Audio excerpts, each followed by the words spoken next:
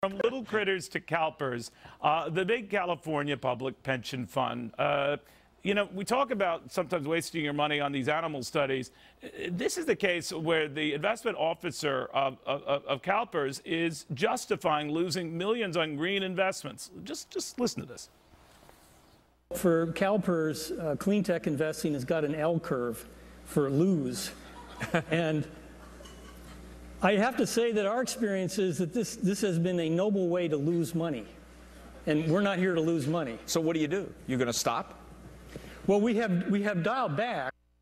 I want you to hear that again. A noble way to lose money. And it might very well be, but you're still losing money, which Michelle Fields gets me back to the premise we were getting into with the snails and the ducks and all the rest. Whatever the interest, there's got to be sort of a financial upside and a reward for doing this, because in the end you can't do this sort of stuff unless there is. And whatever its noble cause, if it doesn't pan out financially, it's not really worth it, especially in this environment. Exactly. Since when is it noble or funny to lose other people's money? It's absolutely ridiculous. And they finally admitted that their holdings in green energy companies have resulted in hundreds of millions of dollars in losses. And what makes this even more frustrating is that they also decided to sell off their more financially sound holdings, which was in gun manufacturers, because you know why? That doesn't go along with their political beliefs. And so they're investing basically politically instead of worrying about what the stakeholders' concerns are and interests are.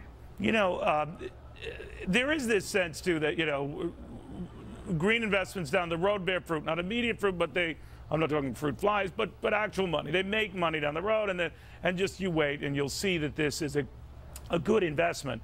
But if you've been doing this sort of investment and compounding it and doubling up and tripling up and quadrupling, and you have still not seen anything for it, at the very least, your respective shareholders, your members, have a right to demand you at least adjust your strategy.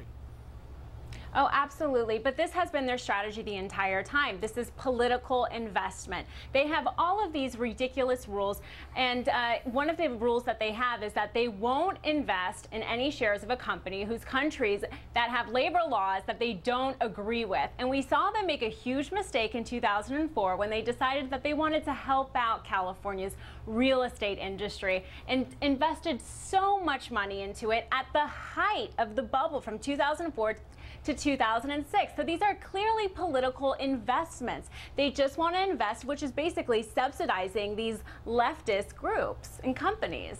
You know, when you tell people you're going to lose money, but you're going to thank me for it later because either we're saving the planet or we're getting to the bottom of the fruit fly's sex life and what attracts him to other fruit flies, you're more or less telling folks, deal with losing money because what you're doing here, what we're doing here is important. And I take nothing away from the fact it might very, very well be. But it's sort of like when we had the internet craze, and I would talk to these young guys running these internet companies, many young enough to be my kid, saying, well, you know, Mr. Cavuto, profits don't matter. Making money doesn't matter. And that's when I knew, and I'm not the sharpest tool in the shed, Michelle, that this was a bubble, because when we lose sight of the fact that making money doesn't matter, game over. Look, if you want to invest your money where your political beliefs are, that's fine, but not with other people's money. And when they have losses, guess what happens? Taxpayers are on the hook. They're the ones who have to pay for all of this. The two major pension funds in California are $165 billion underfunded. That is not okay for them to be spending all of this money and investing it in companies that aren't going to provide a return. That's an absolute disrespectful move on the part of these people. Well, it is indeed. In a way, we just wanted people to think at the end of this week of the lunacy of what's going on. Michelle, thank you very much.